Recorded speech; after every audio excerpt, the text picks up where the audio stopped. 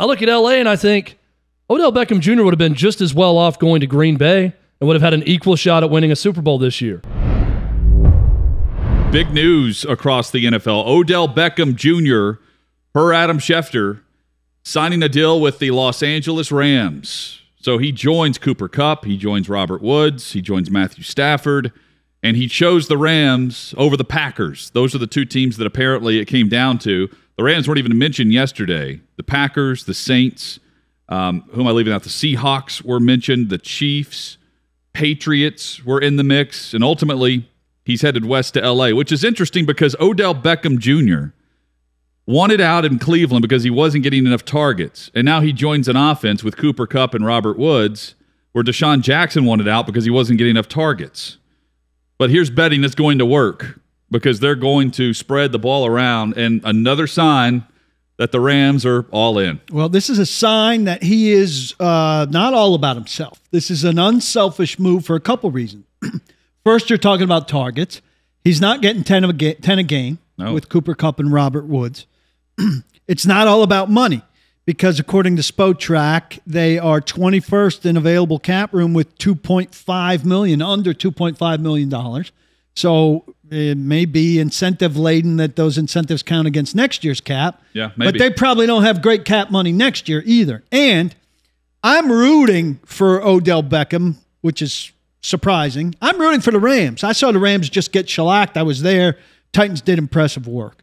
But I think most NFL fans should probably jump on the Rams bandwagon because if you get frustrated, a lot of people have unrealistic hopes for their teams at the trade deadline with dealing their draft picks, all of that. And I don't think there'll be a sea change, but if you want your team to be a little bit more aggressive, to not overvalue its draft picks, to be willing once in a while to change its financial structure and say, hey, yeah, that first-round draft pick is pretty good on the salary structure, but we could sure change the dynamic of our team if we traded it for this guy who's more expensive.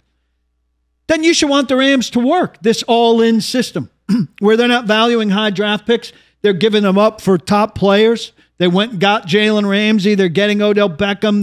They're making moves. They're getting Von Miller. They're crafting deals because if they go and win, the NFL more than any league is a copycat league. And teams, foremost, it's a copycat league with scheme. But if the Rams win, it'll be a little bit of a copycat league on team structure.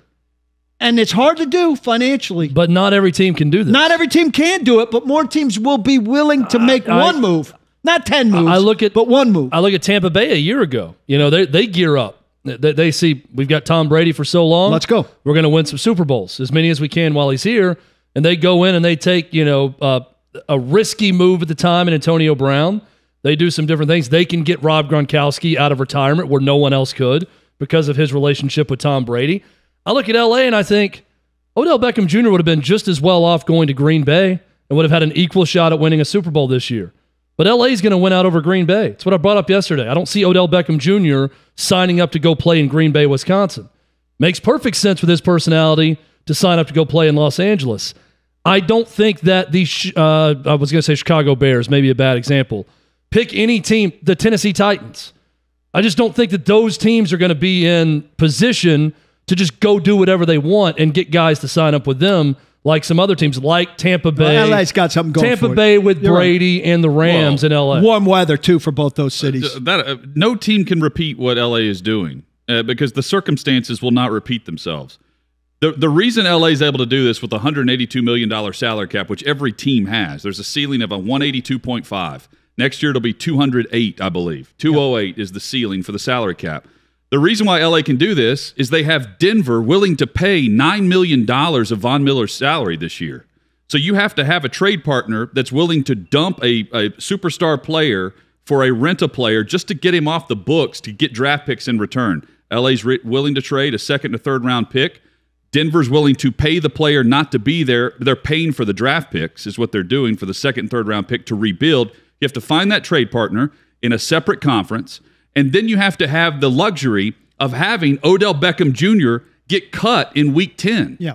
So Tampa Bay couldn't have done this last year because Tampa Bay loaded up in the offseason within the structure of the salary cap. The Rams are taking advantage of the Denver Broncos and their inability to win with Von Miller and needing to reload, and they're taking advantage of Cleveland scraps. But Ramsey cost big. Anybody could have gone and done that. They're willing Stafford to trade. was on the market. They're willing to trade. We're talking about Carolina wanting a big quarterback. Carolina could have went and gotten My Stafford. point is, though, Paul, L.A. couldn't have gone and got Von Miller if Denver didn't pay Von Miller to leave. I agree. And a lot of things have fallen into place for them favorably. But at the beginning, when they started to do this, with the Jalen Ramsey move, and then with the Matthew Stafford move, they suckered somebody into taking Jared Goff And the $108 as part of a trade, deal. No trade doubt. chip. It had to start somewhere, and other teams haven't done that. And if the Rams win, I think more teams will start to think about. It's a copycat league. This is difficult just to put on a copier and hit. No, I agree. You can't. You have to have certain things line up for you. I agree, but I think some teams it also maybe starts start with to think, drafting correctly. hey, I can trade a couple picks for the best cornerback in the league if he's miserable somewhere and he wants to go somewhere and be loved. I could be the team that loves that guy and gets a cornerstone instead of doing this thing where I say, oh, I've got to draft him. I've got to develop him. He's got to be my guy. That thinking can change a little bit, and the Rams can help that happen. I still get more excited about the team that drafts properly, builds into their system, and then sprinkles in that big swing for the fences, 1 or 2 moves, instead of doing it this way. Let's see if the Rams win, if it shifts a little.